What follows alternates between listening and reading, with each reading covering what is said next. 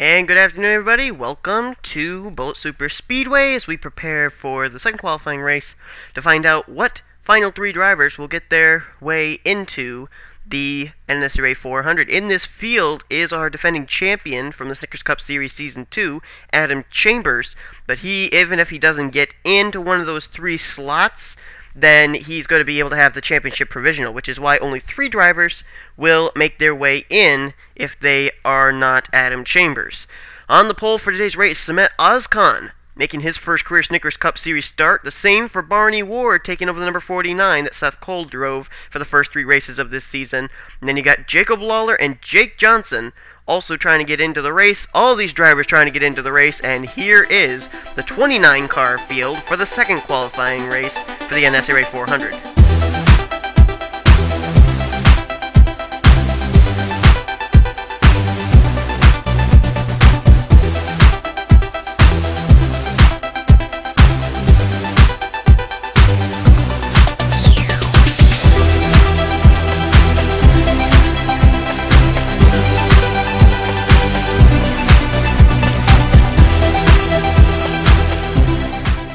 So we are preparing for these drivers to take off here. Snickers Ozkan taking the new number 52 ride. He's trying to make his first career race and his first career start. I'm just going to look through here, see if there are any other names that I need to mention. And I'm not seeing any, so we're good to go. Barney Ward ended up finishing second in the NNSCRA 500, the NNSCRA 1-year anniversary tribute race, driving the car, that number 29 car, and we were mentioning that he was going to be moving over here to the number 49 team, with Seth Cole moving to the 52, and here you go, there's Barney Ward in that number 49 car. So he's going to try and make his first career race and his first career Snickers Cup Series start as well. Green flag is displayed for Snickers Ozkan. He will lead them down into turn 1. We had a pretty good race in the first qualifying race, and they were able to remain green for quite a good few laps, as here comes the 03 car, just like that. That's Tim Fiegel down on that inside line. And oh, there they oh my goodness, look at Tanner Sullivan's car. That's Tanner Sullivan's 73. That car's actually caught in the fence. Somebody get some emergency crew to him fast. Oh my goodness! I hope Tanner's okay. I don't even want to know the G's that were on that. Tim Fiegel leads the way over Jacob Lawler, Snickers Ozkan, Barney Ward. That's the top 4. But oh my goodness! Adam Chambers, he was involved in that. So was Pichu London. Ricky James, he was involved. Sasha Dawson involved. Looks like Matthew Rodriguez got through. Bob Marshall was involved. It looks like there's a spin further up here. Oh! Who's that? Aaron Reed? And Christopher Blake. But I just hope and pray that Tanner Sullivan is okay. Is his car on pit road? Yes, it is. Jake Johnson started off, I believe, in the 4th position. He was involved. And with Adam Chambers involved in this wreck, you could probably be certain now that he's going to have to use a championship provisional. I doubt he'll be able to finish in the top 30, in the top 3 here today. So the top 3 who finish this race will make it in, along with Adam Chambers, who undoubtedly is going to use a championship provisional. Here he comes down pit road along with Sasha Dawson and Pichu London. Let's see if the number 27 is going to be able to continue. He was racing the Quaker State paint scheme here. Oh, he just rear-ended Pichu London. Now he's got front-end damage. That car's definitely going to retire now. But he was running the Quaker State paint scheme that he ran almost all of last season in and got his Snickers Cup Series championships. Not going to happen to have the same charm here at Bullitt Super Speedway, but let's see what happened. Well, you know, I've seen a lot of hard hits, a lot of really unusual wrecks here at Bullitt Super Speedway, but none like this one. Look at the force.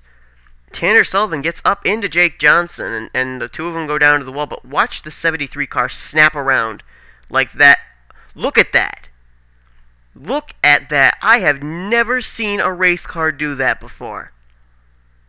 That is just absolutely scary. horrifying. I can't come up with any more adjectives, but it is just, oh my goodness. Let's see what happened to Jake Johnson now. I think others were involved further up in the tunnel turn. Well, this is from the different camera angle here. This is Tanner Sullivan still caught there. That's the driver's side facing down to the track, so he's actually trapped inside that race car. And here's the wreck further up. Alexander Dawson gets a little piece of it. Sasha Dawson, Dylan Poteet gets some of it. Ziggy Bain got turned around, so did Chambers. Matthew Rodriguez, he got some of it. Matthew McCormick, Rachel Williams, Jeff Ehlers, Michael Harvey. And I think William Duncan may have gotten some of it as well. Christopher Blake and Aaron Reed had something happen further up. We'll look at that now. Here it was, just some contact between Aaron Reed and Mark George. Sends the 66 spun around. And Robert Cruz going to get down to the inside line, missed the spinning Aaron Reed machine.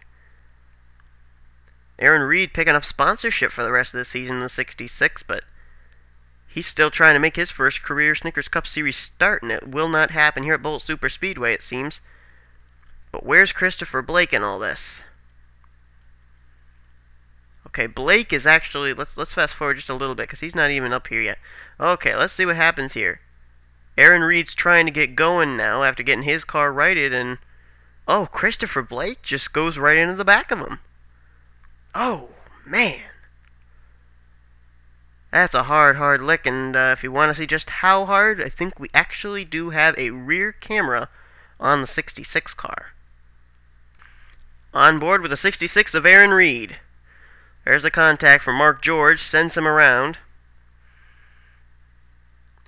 Gets the car turned around. Okay, now we'll continue on, but here comes Christopher Blake. Oh, wow. You know, what Blake did was he went down, hit the apron, and that sent him up into the 66. A lot of drivers taken out as a result of that wreck, including Aaron Reed, Christopher Blake, Sasha Dawson, Pichu London.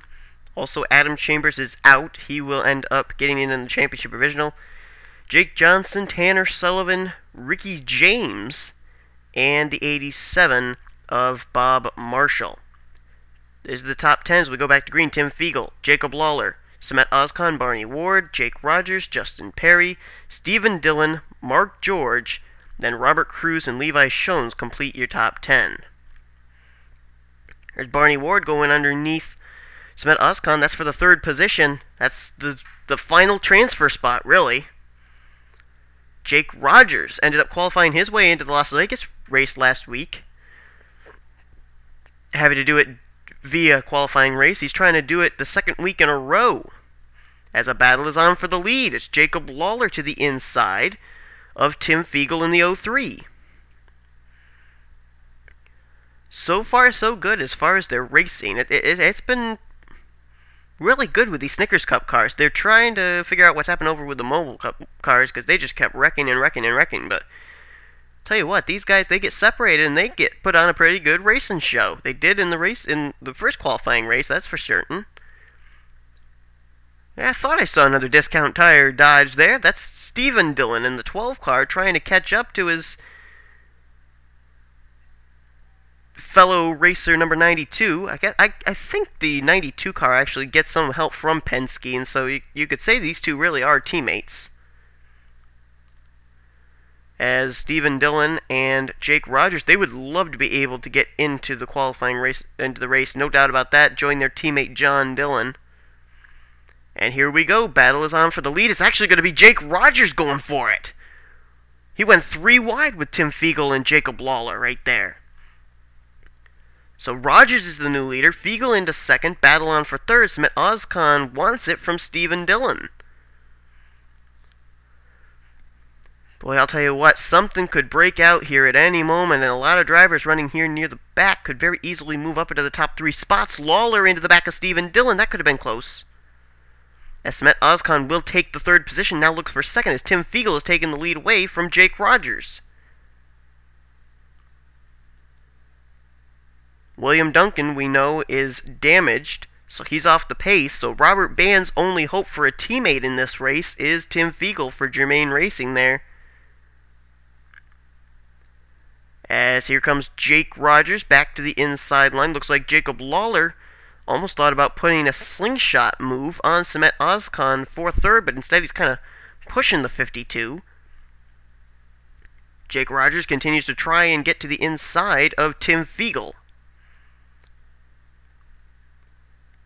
Right now, top three that would transfer in are Fiegel, Rogers, and Ozkan, but Jacob Lawler and Robert Cruz, they are there in 4th and 5th. Barney Ward and Stephen Dillon, I don't think we've heard the last of them yet. 3 laps to go.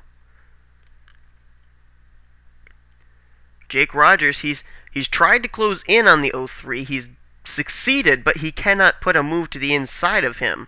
That's been his biggest problem. Meanwhile, back here we got a battle on for 4th. Samet Ozkan going underneath Robert Cruz. Stephen Dillon and Barney Ward starting to join that battle, along with Justin Perry in the 94. New third place car, that is Jacob Lawler. So he would transfer in if the race ended.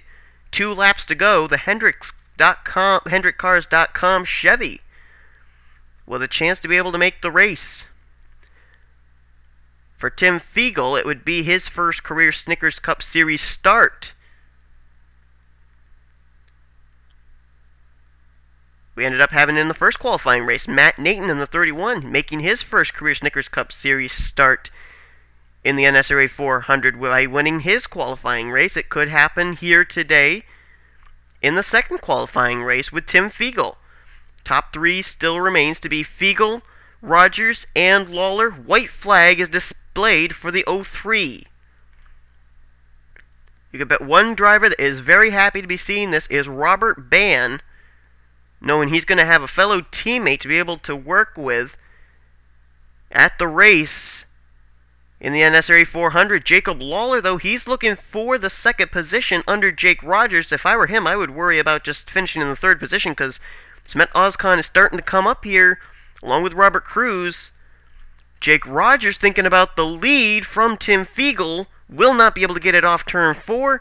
And the top 3 that'll transfer in are going to be Tim Fiegel, Jake Rogers, and Jacob Lawler. Checkered flag waves. Tim Fiegel will win. And whoa! That was a little close. The 3 guys that are going to transfer in, Lawler, Rogers, and Tim Fiegel, almost all got together right there. Full classified results are in. Let's take a look. Well, I thought they were in. But we know that Fiegel, here we go, there we go. Fiegel, Rogers, and Lawler, they will transfer their way in. Samet Ozkan was very, very close. Robert Cruz as well. Stephen Dillon. Barney Ward was close. 7th place finish for him. Justin Perry. Rachel Williams actually, I think, started dead last, if my memory serves me correctly. So that was a good run for her, even if she didn't make it in. Matthew McCormick, 10th. Ralph Mason. He ended up making the race last week. Will not this week. He finished 11th. Jeff Ehlers, 12th. Mark George, 13th. Michael Harvey in 14th. William Duncan, 15th. Dylan Poteet in 16th. 17th was Alexander Dawson. Matthew Rodriguez, 18th. 19th, Levi Shones. And 20th, Ziggy Bain. Those cars finished the race. Everybody else did not. As you take a look at where you finished. So we now know the drivers that are going to transfer their way in. Adam Chambers is going to use one of his 5 championship provisionals to get in, as he finished 25th here today. So that leaves him only 4 more championship provisionals to use this season.